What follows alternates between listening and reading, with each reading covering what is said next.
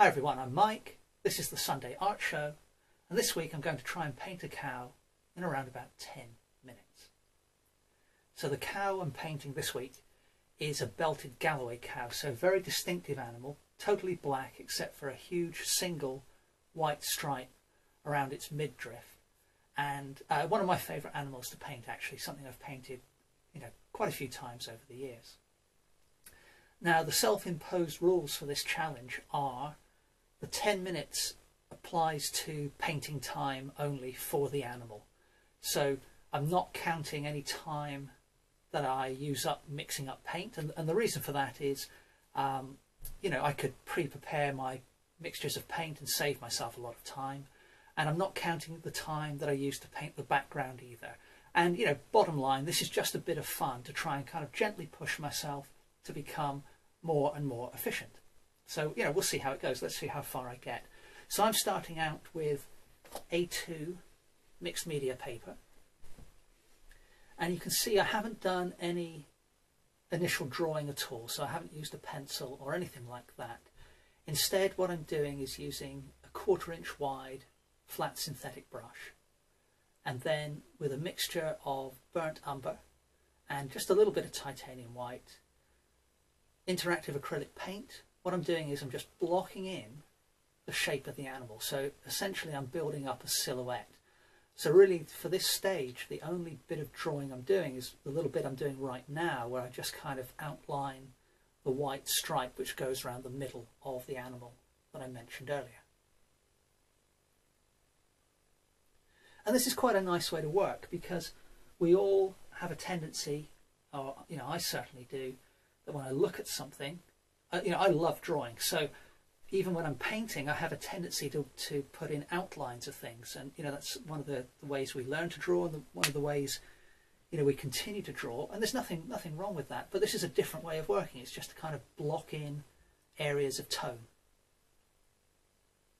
So you can see, just by doing that, I've kind of created a sense of 3 dimensions just by kind of scumbling in and loosely brushing in that burnt umber tone. It already looks a little bit like a belted Galloway cow. And now what I'm doing is coming in over the top of that with a much darker tone.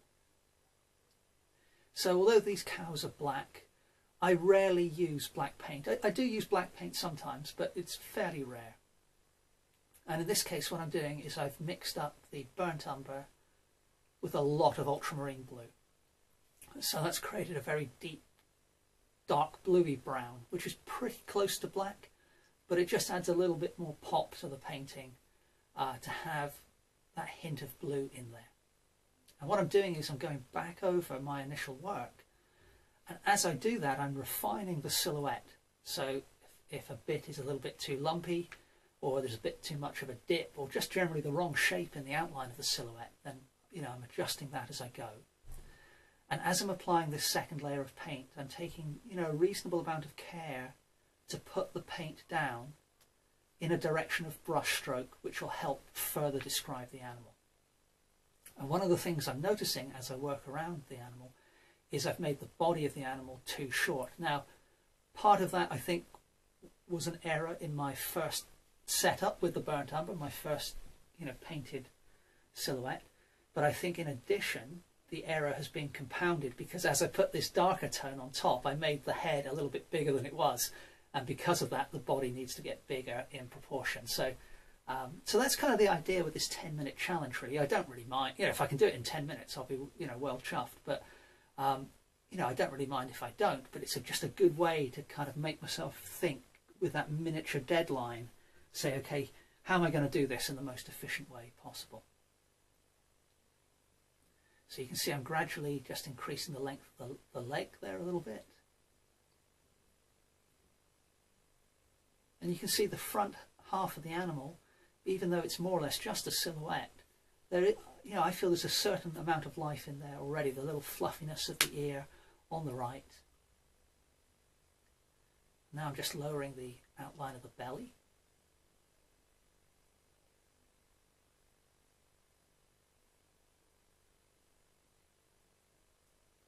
And here really is the first major correction. You can see that I'm lengthening the body quite considerably you know, the width of that white stripe in the middle has been increased by, you know, at least 50%.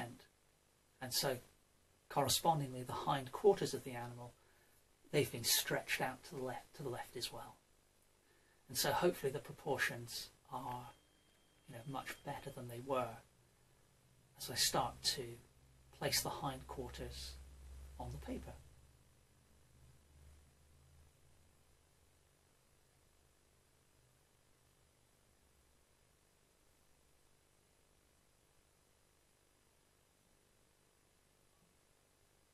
So I'm 5.5 minutes in, and considering there was no initial drawing, obviously it's not finished, but I've got a belted Galloway cow, reasonably well proportioned and drawn on the paper there. Needs a tail, of course, which I'm just indicating now. And then, although the stripe is white, I've gone back to the burnt umber and much larger proportion of the titanium white to put in an off-white as the base colour there. And then what I can do is just pick out little areas later where the light is catching to, just to highlight those key areas. Because, all white things, they aren't, it's not a white pigment, it's just they scatter all the wavelengths of light. So white things are rarely pure white everywhere when you look at them. They're generally speaking off-white, subtle shades of different colours. And then there are a few key parts which are brilliant white, where the light is just bouncing off them like a mirror. Bit of a cast shadow on the ground. So I guess I could have stopped the clock here at this stage, actually, now that I think about it, because the cast shadow isn't really part of the animal. And an adjustment to the top of the rear end there.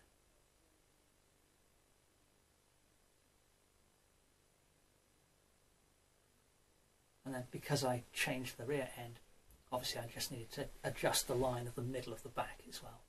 Now, as I've said on screen there, I've stopped the clock for the moment because I'm working on the background. Up until now, as mentioned, I've been using interactive acrylics, and one of the reasons I wanted to do this quick experiment was to see how this technique would work.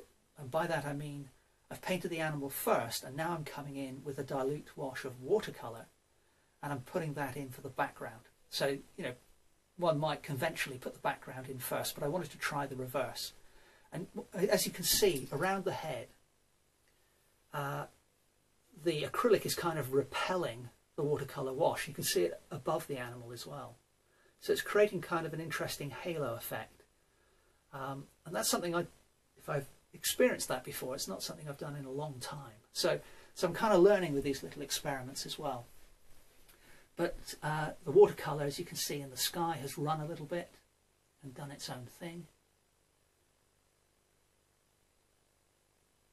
And so the interactive acrylics are really good in that way as well. You can spray them and get them to move around on the paper, but they aren't quite as fluid as watercolour. So I thought it would be a nice combo to use the watercolour in the background after I blocked in the animal, and then just see how the acrylics and watercolour complement each other. And so with that in mind, I just sprayed the surface of the painting with water, and you can see the sky running down further. And what I'm doing now is I just want to kill that halo effect a little bit, because if you look very close to, say, the right hand ear of the animal, it's almost pure white paper where the acrylic had kind of repelled the watercolour. So I just wanted to, I like an element of the halo effect, but I didn't want a pure white uncoated paper halo there. So that's why I've kind of moved the watercolour around a little bit with the brush. Alright, so we're back on the clock. We've got nearly 3 minutes to try and bring this animal to life. And with that in mind, I'm coming in with some ultramarine blue on my brush. And spraying the painting earlier with water, not only did that allow me to move the watercolour around, let that do its own thing, but because I'm using the interactive acrylics, what that means is I'm reactivating the paint and keeping that workable even on the animal as well. So the interactive acrylics allow you to spray them with water so that you can blend them and not have to worry about them drying. And so what that means is, while I work around the animal as I'm doing now, putting in these fairly dark toned highlights, so I guess they're mid-tones really, aren't they? They're not highlights in the strictest sense of the word. Some of that ultramarine that goes down will blend a little bit if I work at the paint with the underlying dark tone. And that's, you know, that's a really wonderful characteristic of these interactive paints. Now, as I'm putting these patches of blue down on the animal, just like I was when I was putting down the very dark silhouette, I'm keeping in mind the direction of my brush strokes. So in general, I'm following the way the hair on the animal falls. But in addition to that, I'm keeping in mind the quality of the edges of the patches of colour. It's not something I'm being too strict about, but if I can give the brush a little bit of a quick flick as I apply that patch of blue, then what that means is I can maybe get a little jagged edge on that area of blue, or a little just little wispy bits coming off where the bristles of the brush just kind of whip through the edge of the blue and into the underlying dark paint.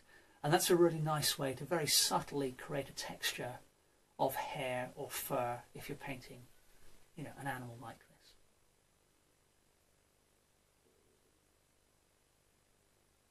So I'm carrying some of that colour, which I've now changed from pure blue. I've added a little bit of the alizarin crimson. So as always, if you want to know the paints I'm using and the colours I use and all the different materials, I'll list those in the description below the video on YouTube, or you can check out my blog on my website. I list all the materials there as well. So okay, I've got about 20 seconds left out of my 10 minutes, and as you've probably guessed, you know, I'm not going to be able to finish this and create a fully realised belted Galloway cow in 10 minutes, but I still feel I've created, you know, done a reasonable job in 10 minutes. It's starting to come to life. So what I'm going to do for the rest of the video is I'll speed things up a little bit and just, you know, finish this painting for you, basically. So I've switched to a smaller brush. Now I wanted to mention, you know, this small brush actually, because for the longest time for detailed work or little wispy bits like I'm doing now, this is a mixture of ultramarine blue and titanium white. I used to use small round brushes, but I've recently switched to using small, flat, rounded tip brushes, and I feel they work rather better. They're shaped like almost like a little shovel, and consequently, if you want to put down a very fine line, if you use them edge on, they're really relatively rigid for their size in that direction, because you're kind of pushing along the edge of the shovel. So you almost get, you know, it's almost like using a little knife blade if you want to put in a fine mark. And for that reason, I feel I get much better control with that type of brush than I do with a small round. It's more predictable. So as I've been chatting away there, I've been working around, picking out little highlights in the hair, little highlights like the lower lid of the eye on the left, or the edge of a nostril here and there.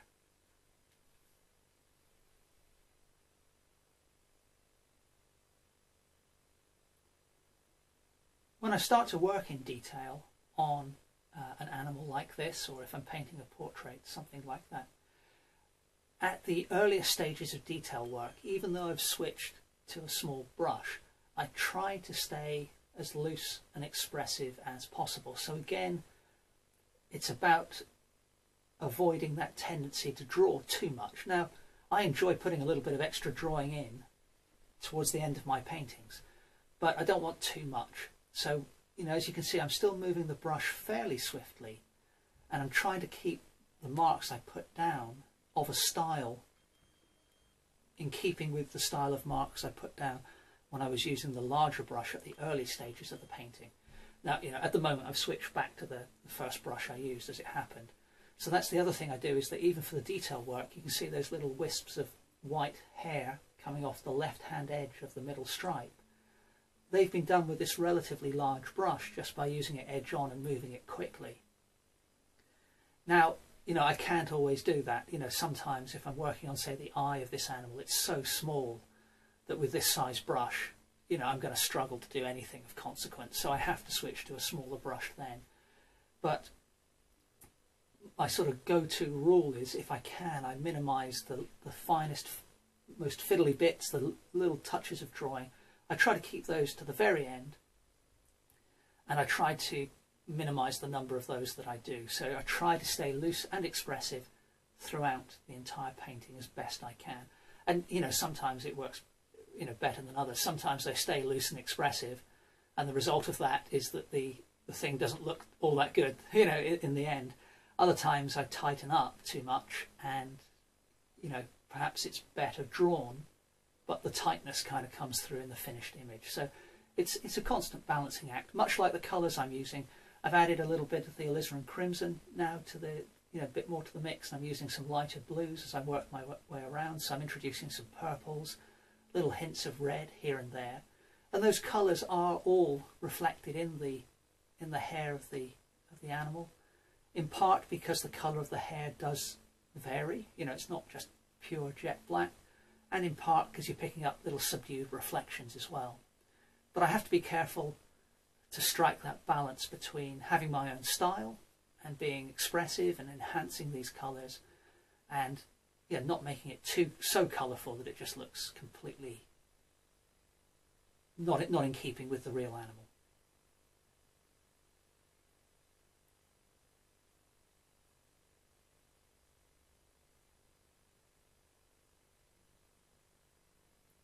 But one of the things I like about the 10-minute challenge is that even if you don't meet the 10-minute deadline, it's a really good little motivator to get a painting done. Just bang something out quick. You haven't got time to worry about it, so you just get on and do something. And then, like I'm doing now, I can spend more time playing around at a more leisurely pace, and just bring it to life and bring it to completion. So I just blocked in a little bit more of the background there with the interactive acrylics. Put that green in, so just a mixture of the ultramarine blue, a little bit of titanium white and some cadmium yellow. And I'm keeping the ground very loose. I want to kind of mimic the looseness that I got in the sky automatically by diluting the watercolour. And you can see I'm just using the very tips of this flat brush and some pure titanium white now to add a few highlights to the central stripe.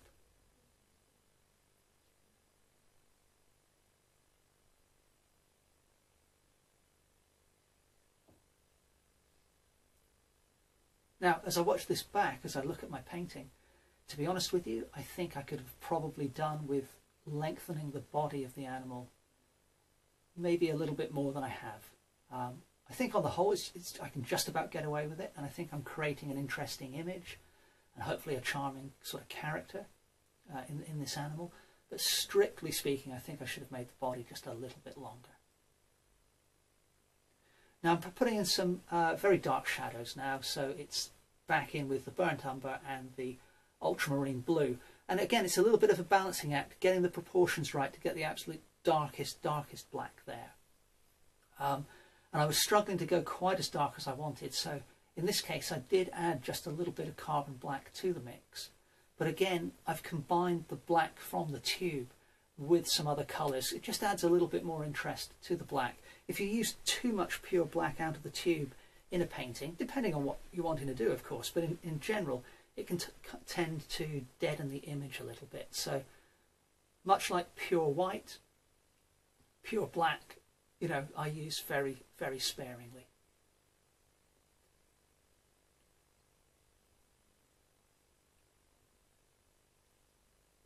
So for example, if you're going back to the central white stripe on the animal, if you look at that now, hardly any of that white stripe is pure white. There's all sorts in there. There's bits of brown, bits of purple, bits of blue.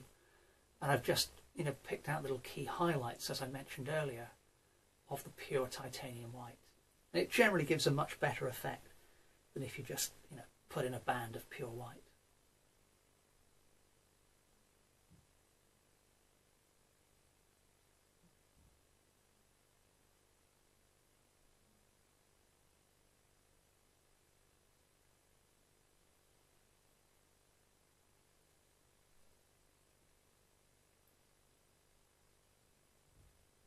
So here's an example where I'm using the fine brush.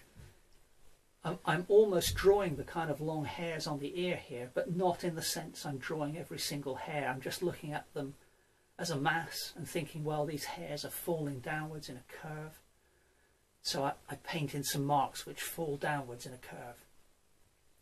So really, when you look at an animal, even though you know it's an animal, you have to try and detach from the fact you know it's an animal and just look at it as a set of abstract shapes almost, and think, well, what shape have I got there? What colour have I got there? What tone have I got there? And then do your best to forget it's a belted Galloway cow and just kind of try to replicate that pattern and structure of shapes, which is obviously easier said than done. You know, it's that's the part of the constant challenge which makes it so much fun, I think. So obviously I've speeded things up quite a bit here to pick out key highlights around the eye and the nostrils and the subdued highlights on the nose, which are kind of a reddish orangey brown, and the rest of the mouth. So as I was saying, you know, I've kind of done all of my modelling now, my general modelling, and I'm having to be a little bit more careful now, so that's kind of why I've speeded it up a bit. So I'm just kind of working in the key areas where I want the viewer to focus. So I'm either working the key areas where I want the viewer to focus, or I'm correcting mistakes at this stage, basically, where I sort of think, oh, I can't leave that bit like that, I need to fix that.